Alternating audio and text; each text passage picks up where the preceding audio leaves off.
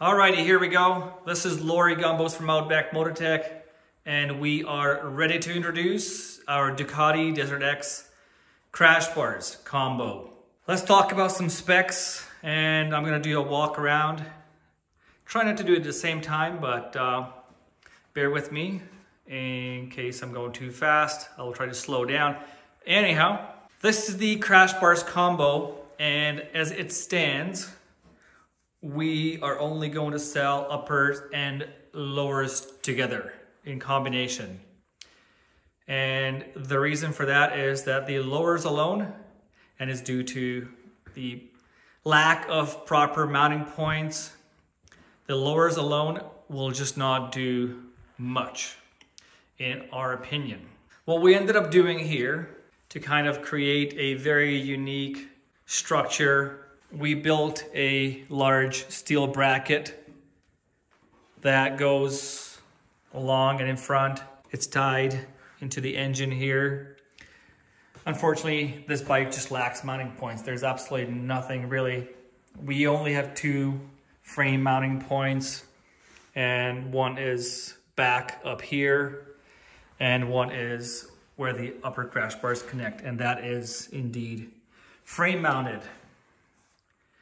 And the rest, we had to utilize the engine essentially. So the engine block, and we have one point here, and that should do enough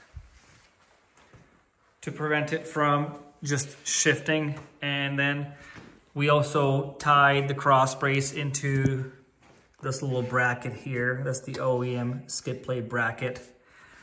Not much, but this is what we got to work with. So, and on this side, we put a large rubber bumper in case it ends up shifting. It can, again, prevent it from shifting too much. And because it's rubber and this plastic is pretty hard, there should be no issues. But like I said, we're gonna do the drop drag test, and that's gonna give us some answers.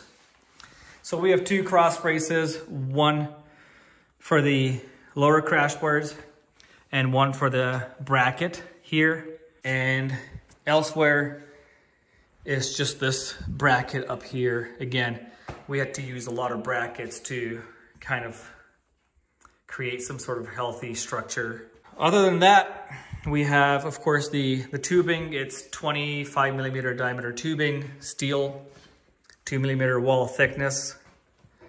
The tabs are 5 millimeters thick. In terms of colors, we're gonna offer the glossy white as well as the black, matte black textured powder coat. And so the other cool thing that we came up with is a solution for customers who want to retain the original skid plate. And that's why the bracket cross brace has the cutouts.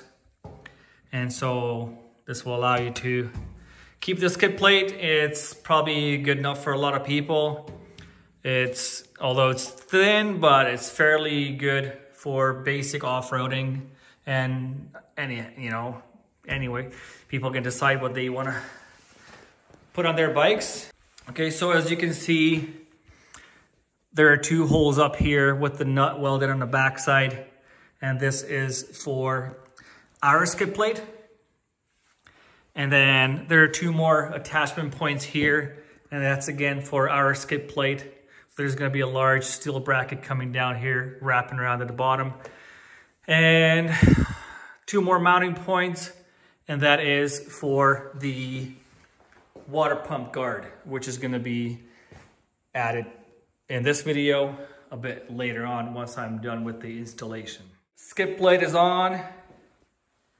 Just a word of caution, this is still a pre-production version. You're going to see details such as the kickstand guard, kickstand shield. It's not complete yet, but it's in place and it's gonna get featured we're just gonna have to beef it up. But for now, it's good. It's good for demonstration purposes. It's bolted on by a bunch of 8mm diameter bolts. We didn't want to cut any corners. The brackets are all steel, 4mm thick steel brackets supporting the lower middle half and the front end. Unfortunately, the rear end cannot be supported unless you are willing to sacrifice the center stand, because there's a mounting point here. It's nice and beefy, but it's a bit of a catch-22 situation. There are a lot of people who want to keep a center stand or want to have a center stand mounted, and probably there are some who don't. So we think center stands are pretty useful, and so we're going to leave this free. We're not going to occupy it, and most likely the bigger impacts are going to get distributed at the front and mid-section anyways. The skid plate itself is aluminum. It's 5mm thick. And like I said, the brackets are all steel.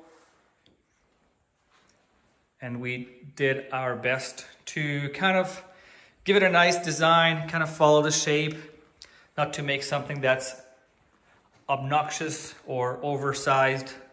We added some ventilation holes, as well as they will allow heat to escape and not get trapped, and furthermore, noise from the engine. So there's a lot of vibration, there's a lot of resonation, so all that has the chance to escape and not get trapped in there. And that is the result so far. Now it is time for some testing, and we'll keep you posted. Also, all the bolts are recessed, so nothing is sticking out. That includes the bottom, nothing at all. And we're gonna offer what you see here, which is the glossy white and the matte black textured surface, powder coat as well. And the texture surface, the matte black, is a little bit more durable, a bit more scratch resistant. This can show a lot more, but kind of matches the color of the bike. This is the full protection combo, which we're gonna name Ultimate Protection Combo. And that consists the crash bars, upper, lower together, and the skid plate itself. So, should you have any questions, leave us a comment, email us, info@outbackmotortech.com, or call 877-931-3636. Thanks for watching.